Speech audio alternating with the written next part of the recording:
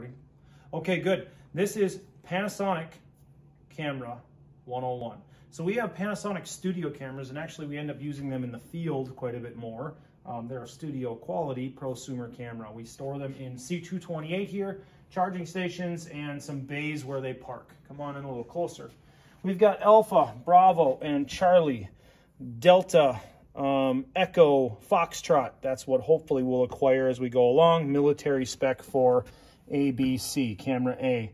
Our Alpha camera, we're going to use this. We have a set of headphones because we want to be able to hear as the camera hears. It's super important that you've got earbuds, headphones that you can use when you're using these cameras. We're going to grab a camera out of here.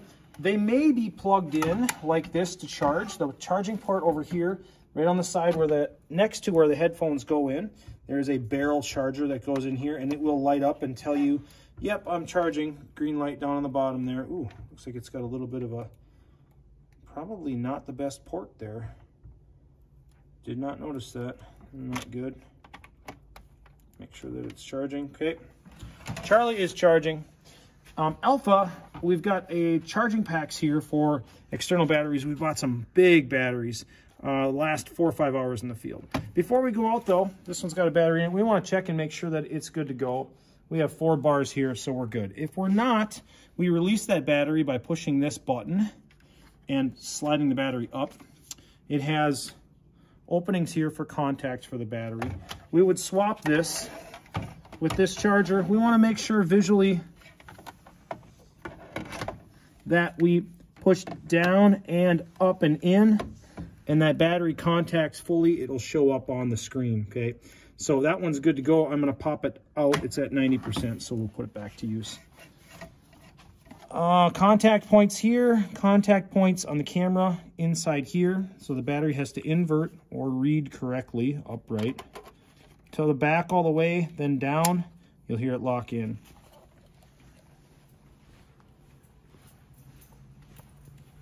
Chair for you.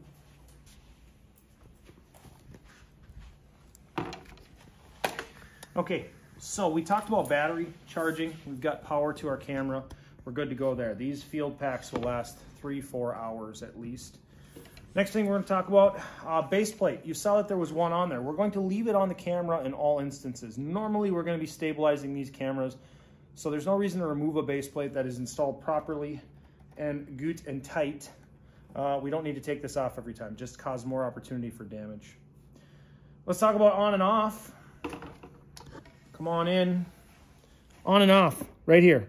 So we're going to switch on. That's going to turn our camera on to record mode. If we want to be able to see feedback-wise, we're going to slide out our viewfinder and rotate it up. And that's going to give us a few pieces of information. Number one, battery, upper right-hand corner. We can see that. And number two, it's telling us, hey, if you want to record right now, you're not going to be able to because there's no storage in here. Let's do gel pen. We got red and red, no good, okay? So next is SD card. We are using SD Secure Digital. You can also use a micro SD with a converter. They work. This one does not have a micro SD in it, but you understand the concept is the same. These only go in one direction. I can't stress enough, do not put a card in backwards and force it. I would be beyond disappointed. You will see my "you failed me" face, okay? Come in closer here. There is a 2 doors here. The back door is for our audio. Front door is just for our media, okay? Now, if you look at this, it is indexed. It does show you that the teeth of the card or the contact points should be facing you when they go in. So if you look at that, like, oh, wait a second, that clipped corner is down there, and it matches up with card slot number 1. So if I go in like this, and then I'm gonna push that in until it detent locks, unlock, lock. They're spring loaded. Okay, it's locked in. Once I push that in, it's going to show up here. It will take a little bit of time to read. Oh yeah, not awesome light that way, huh? How's that? And I've got 43 minutes of record time on this card. Now, if I found that this card was full, or if it said unable to write, here's the first thing I'm going to check. I'm going to punch that card back out, and I'm going to make sure that my write protect slider is up. If the write protect slider is down, which happens because when we push the card in, it can catch. What this does is it protects anybody from writing more information on the card or reformatting it. So the most logical is make sure that our lock or our write protect is unlocked and up. Now I'm going to put that back in. Let's talk about formatting. So we're going to jump into the menu structure, and this is important for if we want to clear the card and have a fresh format on it. This is assuming we have taken everything off here that's important, and we don't want to erase content that we're not sure of. Actually, before that, how would we know if there's content on it that's of value? How do you view clips that have already been recorded? You use this thumbnail button up here. I think it's the dumbest thing ever to review content because it doesn't say playback or watch these clips here. It says thumbnail. It's the thumbnail views of the files that are on here. So when I hit that, I see that, oh, I've got a bunch of content from, looks like the Bemidji game for football. Well, season's over, okay? Time to move on. So we're gonna go over how to format this. I would hit the thumbnail button again to go back to live view and my record settings. I'm gonna use that thumbnail all the time in the field to review content. I'll make sure that I got it. Yep, that clip is there. Good, what format are they in, etc. Okay, so I'll switch back here. Let's go over how to format. We're gonna go into the menu structure, and we can get there a couple ways. We can touch the screen and go menu, or we can hit the menu roller down here. We'll bring up the same menu, okay? So a few things to look at here. Formatting, boy, that angle's not right. Should we find a better angle here? Got some backlighting on it. Oh, it's the overhead light. I can have that. How's that? See if you can set up right on at it. Yeah, on the table. Beauty, that's better. Okay, so we'll just go through these and see what's in here for the basics. Camera setup, there's not going to be a ton that you are going to control or adjust in camera setup. System mode, this is where we would tell the camera, hey, I want to record in 60 frames per second, or I'm cool with just 1080 for a resolution and 30 frames per second. Notice that in the current format, which is an MP4, we only have 4 options. Where do we get to that, I want to format the card at? Well, that's down in other functions and format media. So one more time here, all the way in, let's go touch screen, menu. I'm gonna go to the second page here.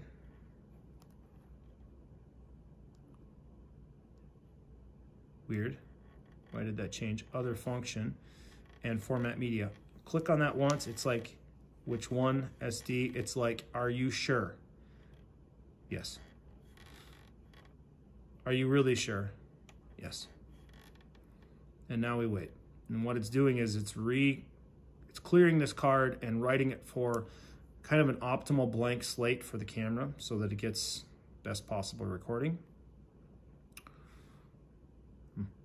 Lots of content on there, a couple games worth, I know that.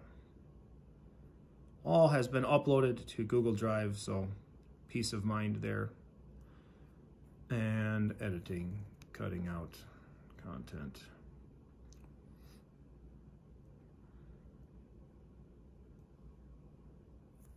Once it's finished, we exit.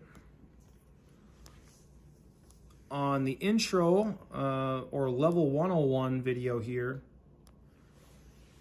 the only other settings we might want to turn off or on, our pre-record here helps newbie recorders to not miss content. So this means it's going to be actually recording 3 seconds before you hit the button. It's constantly buffering. It takes a little more battery, but it's constantly buffering and dumping a 3-second clip before you hit record. It's nice if you are doing interviews or action work, etc., where you don't want to miss something and you might have to hit the record button. Beyond that, we're going to go into some deeper detail here in the 201 and 301. I wanted to look at system mode one more time. Oh, hang on, system mode. Yeah, and record mode. So we have 3 different codecs that we can record in. MOV, think QuickTime, AVC-HD, that is Panasonic 101, and MP4, we may have heard that's a very common codec as well. If we switch over to AVC-HD and go into our formats, notice that we have quite a few more options here. Now we can record in 720 at 60 frames per second, so it's a lower resolution but higher frame rate. Or we've got a few other options. We've got that 1080 with the 24 frame per second, which would be more of our rolling silver shutter, our cinema effect, okay? So we have more options here. I will tell you that MOV files are going to be the largest for megabytes per minute. And MP4s are kind of going to probably be your most acceptable format in multiple different editing platforms or just as bare clips, okay? Okay, that is the basics on menu setup. I have a card reformatted, and now I have an hour and 24 minutes of space available. Other information really important here, I have 60 frames per second for frame rate and 1080p for resolution. That's all what I can see in here. Notice I don't have any sound or gain bars, so that's concerning. On the level 1, let's just jump into making sure that the camera is hearing sound, or how do we verify that? Well, before we hit record, we need to hear as the camera hears. So I think I have shown you this in the audio ones, but headphone port, 3.5 millimeter or 1/8 inch audio, aux goes all the way in. Make sure you push it in so it seats all the way in. That's common. And I'm gonna listen and see if I can hear anything. And I'm hearing some echo, but not awesome sound. So at a very basic level, I'm gonna go in here and tell the camera that I want it to be an internal because I don't have any external audio hooked up. So I am recording through this microphone right here. Both of these are slid up to internal. The input 1 and 2 do not matter right now because we're not set on those. The only thing that would matter would be gain, and gain is not affected because I can hear it on internal, so it would only be for external audio as well. While we're over here, one other setting for the 101 right here, our IA versus manual. We want to shoot on instant auto normally, because manual would be, okay, we're controlling exposure and everything else, okay? So instant auto is our fail-safe. The camera is going to take care of white balance, exposure control, focus, a whole bunch of other automated features that just let us focus on grabbing good content, okay? So instant auto for the level 101, we'll get to manual in the future. A few other features and functions that we have to look at.